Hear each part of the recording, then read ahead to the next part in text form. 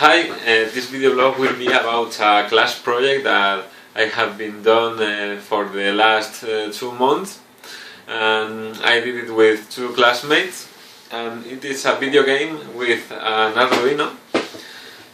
So we started the project with an Arduino, but we ended it with a STM32F3 Discovery board, because we started the project with a 1-inch LCD and organic LED with a very nice color and brightness and all that stuff, but a 1-inch display is not a very good LCD to do a video game, so I bought through eBay a 7-inch display, and we replaced the Arduino with the STM32F3 Discovery board, and I'm just going to show you the 2 versions. The version with the Arduino and the 1-inch display, and the version with the STM32 and the 7-inch LCD. And I want you to know that I'm going to upload all the code so you can see everything you want and how the video game works, and if you have any questions about it, you just can ask me or see the code, or if you have some question about something specific on the code, you can ask me on the comments of this video, and I will do an entire video blog about it if you want and all that stuff.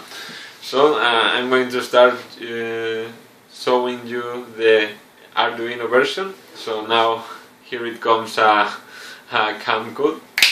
So this is the Arduino version of the game, and this is an organic LED display, and this breakout board is not available on SparkFun anymore, but the display is available, but the breakout board not. So maybe you can do your own breakboard and all that stuff, or I don't know, but this breakout board is not available anymore, I think, on SparkFun. And this is an Arduino Uno. This is just a post button, and this is just a variable resistor, and we are using the analog to digital converter to measure and positioning the starship. So this is the video game, and I'm going to try to make you see the LCD, the display better. I'm going to try to give you a better view of the display. Notice that I just can do one shot at a time, and there is just one enemy at a time, and you can see your score and all that stuff. The enemy color is changing each time, and as long as I kill enemies, the speed at which they move increases, and the game is more difficult. So I lost the game. Okay, so this is the Arduino version of the video game, and as you can see, I will upload the code for this version and the schematic for the interconnection of all that stuff. At this moment, this display is working by the serial peripheral interface, the SPI, I think you call it. And now I'm going to show you the STM32F3 Discovery board version with the 7-inch display. Okay, this is the STM32 version of the board, and in this version we are not going to play using a potentiometer to move the starships. We are going to use the Nunchuck of the Nintendo Wii. This button will be to fire, and this to move the starship. And as you can see, this is the STM32F3 Discovery board, and this is a 7-inch display. I'm going to show you. This is my Galaxy Note and it is that big. It's a very big screen, not very good quality, and the quality of construction of this board is not very good.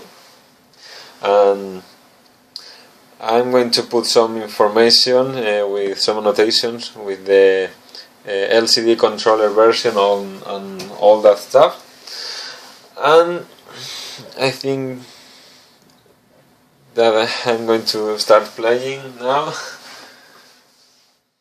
Reset this and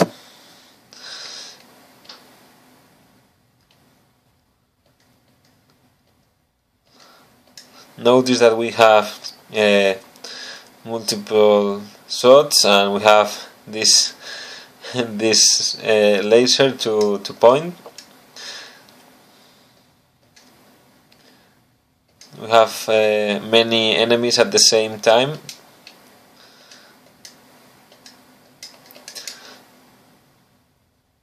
Okay, now I have the laser pointer. Notice that the game is running at 35 frames per second, and that is because we are limiting the speed at which the game runs, because if we do not limit the frames per second, it will go to 100 or something like that, 100 fps frames per second, and that will be a little bit unplayable. So that is how it is working now. I'm going to reset and play a little bit for you. As I said, I'm going to upload all the information, the LCD controller, and how to read the information of the Nunchuck and all that stuff. The Nunchuck is working through the inter-integrated circuit bus E2C, I think, do you call that way? And each time that I get one of these I have one shot more. I can shoot more times. Now I can shoot, I think, 4 times or 6 times. Whoops, yeah. Well, game over. My score is 21, and this is the video game, and it is very funny. And this is our project for class, our class project. As I said, all is controlled by the STM32F3 Discovery board. Very nice board, and I hope you enjoyed this demonstration, and that this motivates you to learn about microcontrollers or electronics or whatever. We, as the development team, me and 2 of my classmates, we had plenty of fun doing this video game, and I'm just going to leave you here, and I hope you enjoyed this. And as I said, everything will be on my video blog, so you can do this video game by your own and use my my work and all that stuff. So thank you very much for watching. See ya.